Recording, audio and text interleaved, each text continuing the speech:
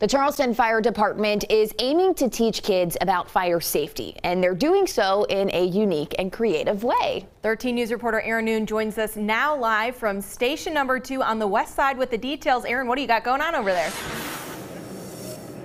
Lily and Andy, a very good afternoon to you both. I am here at this new inflatable house, fire safety house from the Charleston Fire Department, and we're going to take a look inside. This is all geared at teaching kids about fire safety. Now, Lieutenant Alford is going to help me get in here. Thank you so much.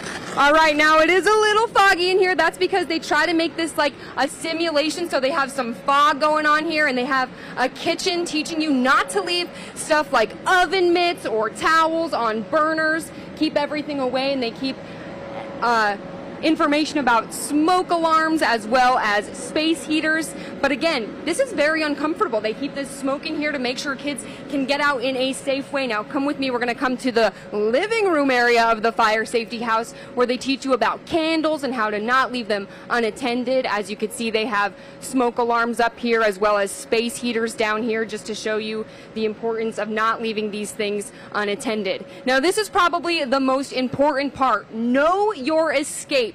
So they're teaching kids that if in case of an emergency, you can actually leave through this window right here. There's a little ramp that lets them come outside and get to the ground safety. But the officials that I spoke with say it's just so important now, with an uptick in fires in the city, for kids to learn about this, and there's no better way to do it than with a bounce house.